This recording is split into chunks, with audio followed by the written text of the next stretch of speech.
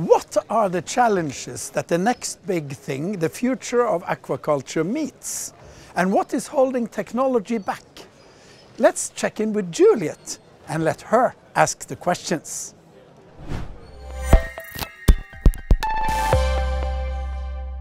Here at Aqua Nor, we are surrounded by new ideas and technologies, but I'm going to go find the next big thing.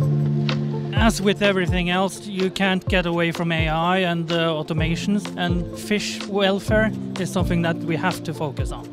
Well, going into deeper seas is the next big thing, I think, and building construction, building nets, building things that can be in that harsh environment. Take the farms further out in the sea and also sink them deeper. It's not so much lice when you get cages more under the water.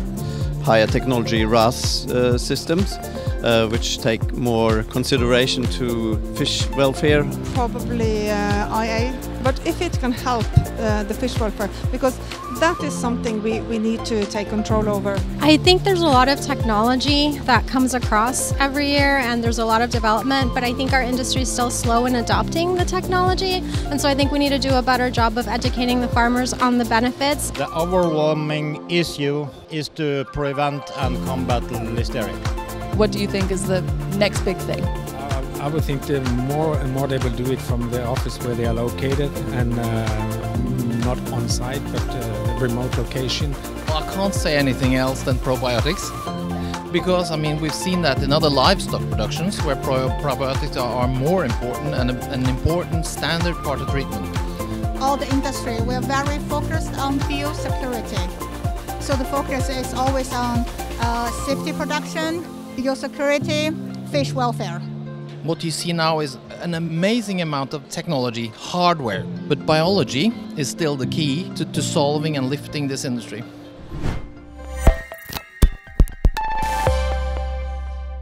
Thank you, Juliet. We will now dive deeper into the problem of lice. And I'm here with Associated Professor Anne Solvang Botnes from the Norwegian University of Science and Technology. And you are in the group Taskforce Salmon Lice. What is the main purpose of this task force? Well, it was established as an industry initiative with funding from the industry as well as NTNU and the research funding here in Norway. And we wanted to investigate and learn more about the louse problem, develop the knowledge base and cooperate with the industry on these issues. And what does research tell us about the most effective and sustainable way of treating this? Well, normally we divide the measures into preventive and treating methods. And the preventing is of course the most beneficial for the fish, obviously, because then you stop the parasite from eating the host. And this can be done in many different ways, like using lice skirts to prevent the parasite from entering the cage. And one of the newest methods is submerging the cages into depths below 20 meters. And we've done some research on this, and for instance, the numbers show that number of delousing is reduced by 90%. Lowering the cages to under the belt where the lice thrives. Yeah. And there are also other very interesting measures. For instance, the laser that you can put into the cages. It's also kind of treating the fish but without handling and all these procedures. So it's very beneficial, and there's not so much published knowledge yet, but it's very, experience shows that it might be effective, and it's very promising, I think. Where do we see the biggest knowledge gap in battling this problem? I would like to start with the sea lice biology, so basic knowledge on how this organism works. We still lack knowledge on behavior, on genetics, but also we need to know more about the effect on the wild fish populations. Also documenting new methods, and I also think there is a lot of knowledge that is not taken into use. So farmers can be better at using existing knowledge. Yeah, and Anna, if you come up with some good ways of making this less a problem, it's going to be enormous effects on how much fish we can produce in our waters. Absolutely, and I think but I still think we have something to work with as it is now. For instance, the fish farmers need to know more about their locations. So all the measures we have, they work in different ways. They work in different degrees in different locations. So maybe we could be better at using the location-specific knowledge when we combat the sea lice. And the task force and the battle goes on. Absolutely. Thank you so much, Anna. Next, we will see one of the methods that has been introduced in battling the lice.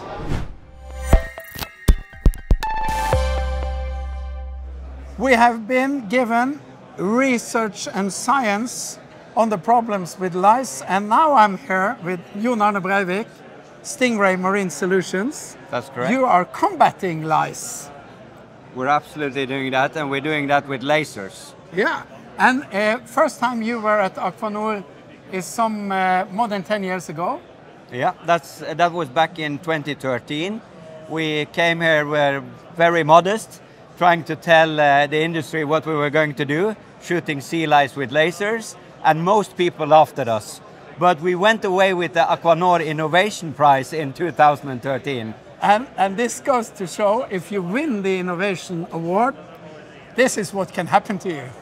How did it start? During Christmas 2009, that time we were using medicine in the industry, and there was resistance to medicine A, medicine B, and medicine C. And my colleague Espen Beck was reading about this, and we have been working with underwater technology for many years. And he said that it might be inspired by his childhood, because then he was using a magnifying glass to kill ants. So he just came up with the idea, why don't we shoot this with laser?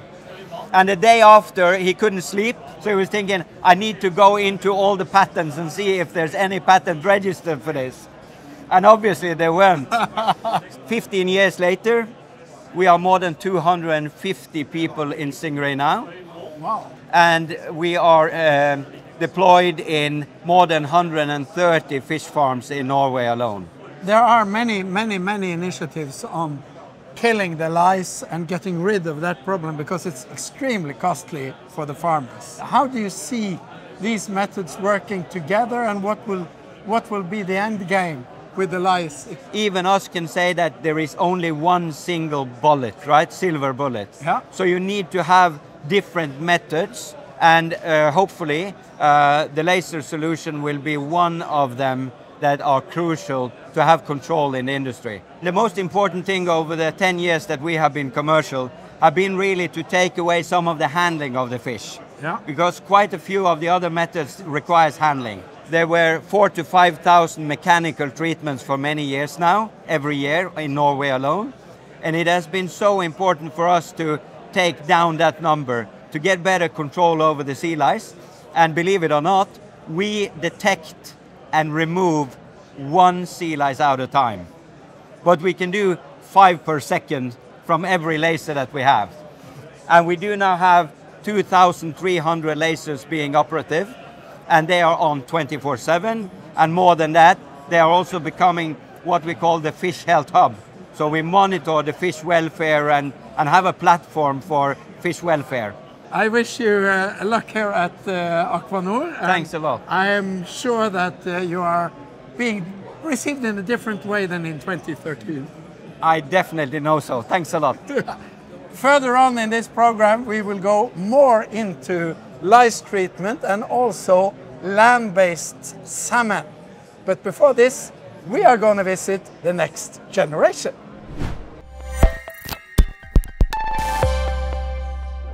There are fantastic ideas at Aqua Nor 2025, like shooting lice with lasers, but there is also the next big thing, the next generation here. And Sonja and Gabriel, you have a stand at the exhibition, and you've started your own company, even though you are 17 and 18. Yes. Sonja, what's the story behind Salmon Solutions? So we go an entrepreneurship program at Tora Storm High School, and it started that in first class we needed an idea, and my father is a senior researcher at SINTEF. So I asked him for failed ideas, and he told me about this one, and he said that he had spoken to SINTEF Ocean about it, but they rejected it because of the additive he was suggesting. So with my limited knowledge, I asked ChatGPT for like, okay, but additives without that issue. And when I showed him the list that AI made up, he was very positive, and he was like, okay, I think you're onto something. And you know, he has a PhD within this, so when he has faith, we have faith, you know? Yeah. And Gabriel, what is the business plan? What do you want to do? Yeah, well, the problem that we're trying to solve is fish welfare during flush delousing. And one of the problems during flush delousing is the high pressure that the salmon is flushed with. So what we do is we add a biodegradable and safe additive to the flushing water, which changes the physical components of the water, which makes the water more effective, which allows us to reduce the pressure that we flush the salmon with while reducing the damages done. So we can delouse it as effective but with less damages. How have you been received here at Aqua Nor, Sonja? We feel like we've been met with very positive and, you know, interested reactions. I feel like people take us more seriously now that we are exhibitors, and they hear about SINTEF, and you know, we have at our stand, we show them that we can drink the additive, and we also show them our proof of concept, and that SINTEF has made an CFD analysis for us. Of course, the limiting factor is our age too, because when people see us, they automatically assume that we're students, we don't know anything, and we don't. No, we don't. But you have a good idea. But we have a good idea, and we get a lot of good help because we're so young. When will you be in operation with this fantastic method?